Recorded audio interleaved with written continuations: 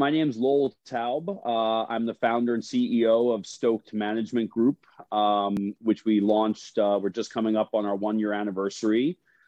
And I've been representing athletes for 25 years, and kind of through the Olympics and the outdoor space. It was, Bodie Miller and Julia Mancuso were clients of mine in 2002, and on to Shaun White in 2010, and have since added Nyjah Huston and Chloe Kim and John Florence and Jordan Barrett, who's over in Tokyo right now with an event coming up, Sky Brown over in Tokyo with an event coming up. So we've cultivated a niche and an expertise in working with Olympians and action sports athletes and athletes that kind of really live in an outdoors type world. Those are some iconic names. That's super exciting. I didn't know that you repped Nyjah, so that's really cool. Our eyes are on him for the skating world right now. Why would you say that brand should be looking at Olympic level athletes versus more of an amateur athlete? Yeah, well, Olympic level athletes, bring a huge level of exposure for a brand. So if you take Chloe Kim as an example, Chloe was, the best, arguably the best athlete in her sport. And she actually had qualified for the 2014 Olympics, but since she was 13 years old, due to age restrictions, she was not able to go and represent the U.S. So as much as she was the queen of women's halfpipe snowboarding alongside Kelly Clark in 2014 and 15 and 16 and 17, you go to the Olympics and it's a life-changing moment because you kind of go from the people watching the X Games and the people watching the Dew Tour and the people paying attention to snowboarding to overnight being on the biggest global stage to billions of sports fans all over the world. And you can extrapolate that, right? I didn't start representing Shaun White until 2010, but in 2006, same thing. Shaun White's a very big deal in snowboarding, but he wins the gold in Torino, and overnight it kind of changes his life. And it has been that way for generations, that the spotlight and the scale of the Olympics can be life-changing for an athlete if they go there and win a gold. And America's a very, we like gold medals as a society, and we like and appreciate and give all the accolades to winners. So yeah, it's really just the scale and the visibility that the Olympics brings. And I think snowboarding was a really, really good example of that. It was kind of a counterculture sport, from when Jake Burton helped innovate and invent it in the late 70s into the early 80s, and boom, it goes in the Olympics and it levels up. And then a star like Shaun White comes along in 2006 and it's a game changer. Absolutely. Yeah. Shaun White really, really changed that sport in an incredible way. And what are some of the rules around working with Olympic athletes if you're a brand? Yeah. So there is something called Rule 40, which does kind of, can sound intimidating to brands. And what I will say is there's great news. It has really evolved. So I've been representing Olympic athletes since 2002 and Bodie Miller, which I mentioned, and the rules have completely evolved. So there was a moment, let's just take 2002 as an example. And if you were Bodie Miller and you were an ambassador for Barilla Pasta, and Barilla Pasta had a billboard of you in Times Square, even having nothing to do with the Olympics, the old rule was, hey, we're the Olympics. We want to give category exclusivity to our partners during the Olympic period. So if you're Barilla Pasta or Red Bull or Rolex and you have a deal with an athlete, you have to black out that deal entirely from the 2 weeks before the Olympics, the 2 weeks during the Olympics, and the 2 weeks after the Olympics. So athletes and agents kind of for decades threw up their hands and say, wait a minute, you're saying at the height of our marketing power and our visibility, even though this deal pre-existed and we're not even leveraging any Olympic stuff, we're telling Bodie Miller is a badass skier message. We have to, take down a cardboard cutout at your local Whole Foods. And the answer was yes. There just was no two ways about it. it has evolved. I actually have a client who really was a loud voice in the evolution of it, named Sonia Richards-Ross, because it takes somebody who's a star to say, hey, I can deal with Rule 40. I make a lot of money from endorsements, but this really isn't fair to the archer and the luger and the taekwondo athlete. They need to present value to their sponsors. It's not fair. In no other sport, in the NFL, Tom Brady doesn't have to black out anything. In the NBA, LeBron doesn't have to black out anything. So it has evolved, and where it has landed now is basically the IOC and the USOPC has said, as long as you don't mess with our intellectual property and our verbiage, you can do whatever you want. So the example they often use is way back when we represented Andy Roddick, right? So Andy Roddick was an ambassador for American Express. The Olympics are sponsored by Visa.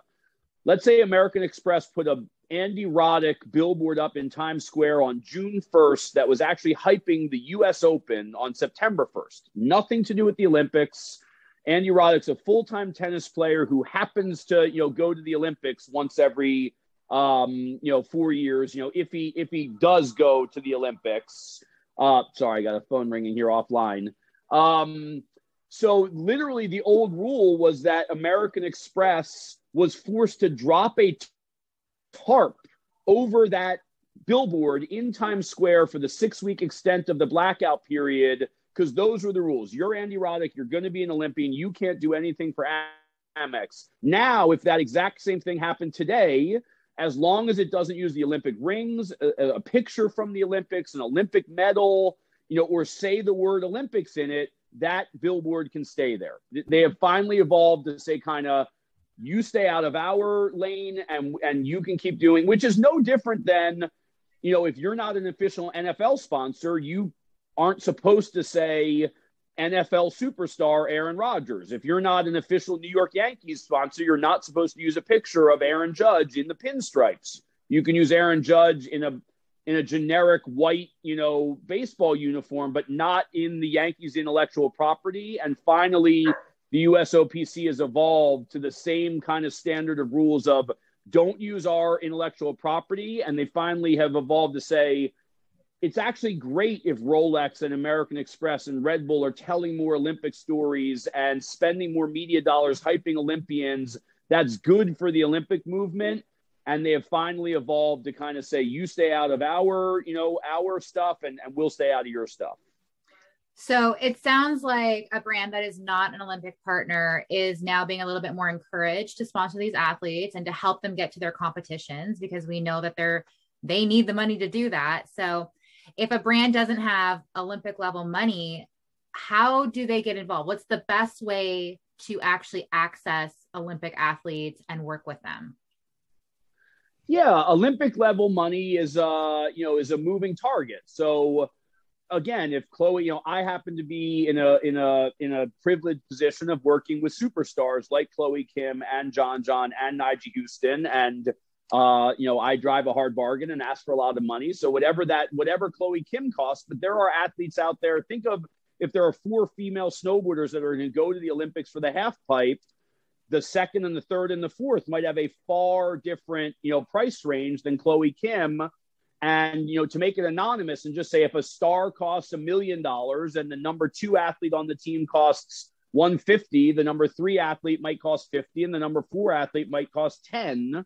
So there is, and there are hundreds of athletes out there who have all different price ranges, and that's up for them and their agent to set a price for. So there is still accessibility to leverage an Olympian to tell your brand story.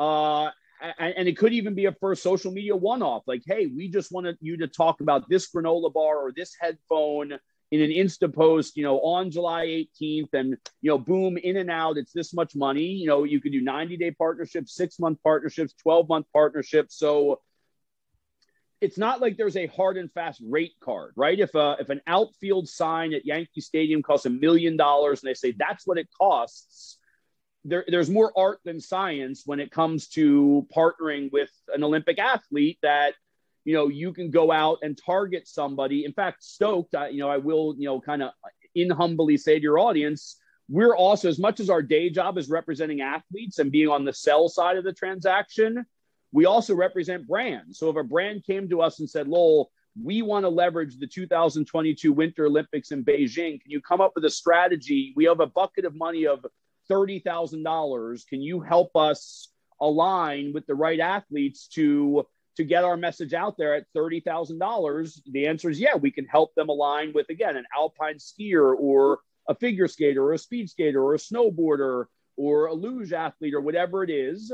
And whether that bucket is 300,000, 30,000, or, whatever that is, we can try to help them find athletes that can tell their story, in the Olympic universe. So there is definitely accessibility without writing kind of the 7 or 8 figure check that a Visa and a Procter & Gamble writes to be the official credit card of the Olympic movement. You can go find 3 great athletes with good social media followings and authenticity and have them do, a social media plan that at $60,000, you're basking in the halo of the Olympics and the rings at a much more accessible price point than some of the big boys that are spending 8 figures to actually have the rings in their TV commercial. Yeah. And logistically, it makes sense then for them to work with someone like you that knows the rules instead of having, to study Rule 40 and figure out how to navigate around it without basically getting legal action thrown at you, which the IOC will do. Yeah, look, yes. In the short answer, yes. They should all be coming to Stoked to help them navigate those legal issues and what the appropriate talent is for them. Yeah. Now, one last question for you. We've seen that obviously the outdoor sports have been making a bigger impact in the Olympics as of late. So why is all of this sort of so important for the outdoor industry to be paying attention to? How are we seeing outdoor sports influence the Olympics right now? Yeah, well, you looked at rock climbing, was added, and surfing was added. And I mean, softball and baseball are played outdoors. I mean, it's not necessarily this audience, but people are fascinated by, humans interacting with the natural elements, and dealing with a snowboard half pipe or, a ski racing mountain, hill. And now, with rock climbing being added. So the reason that everyone who's going to be watching this, is working in the industry, because we're all enchanted and fascinated by getting, off of our phones and off of our TVs and getting out of our houses and experiencing, the natural world, just pulls through to the Olympic movement at an elite level, right? You get to see the most elite in the world do a ski race and do a snowboarding half pipe and do the rock climbing. And right, that's participatory. I would say that most 30 and 40 and 50-year-olds are no longer playing football, right? You might have played in high school. You're not really playing football in pads anymore at 40. And, and that kind of happens in so many sports that were kind of high school athletics and things that we do when we're young. But we are still skiing and we are still snowboarding and we're still mountain biking and we're still cycling and we're still rock climbing. So the fact that it's participatory and we get to do it as our hobby and as weekend warriors, and then we get at the Olympics to see the best in the world do it at an elite level. And it's why people love golf, right? Millions of people golf and they love it, but then they get to see the best in the world do it at the PGA Tour and the majors and now at the Olympics. So I think that there is such a connection from the fan of, oh, I do that. I ski with my kids, I snowboard. And so that when it's put on that Olympic pedestal, it just deepens that connection. And there's such a natural draw to be watching it as a fan and kind of aspire, be like, oh my gosh, it would take me 6 minutes to navigate that downhill course. And these guys are doing it in 90 seconds. And it just inspires you to get out there and do your best when winter season rolls back around in your own life. But that's what I would say, just that unlike so many sports where you sit on the couch, right? How many 40-year-olds are still playing baseball on a diamond with 9 versus 9 and a guy throwing 70 miles per hour? Like, You kind of stop that after Little League, but none of us are stopping our running and our hiking and our biking and our skiing. And I think that's the draw. Yeah, absolutely. I still think that an average person should be alongside every Olympic event so you can see the context of how amazing they are. Yeah, right. To see somebody come in 12 minutes behind Katie Ledecky would be good television. Exactly. Lowell, that was very crisp. Our audience is going to get such value out of that. Where can they find you if they would like to get in touch?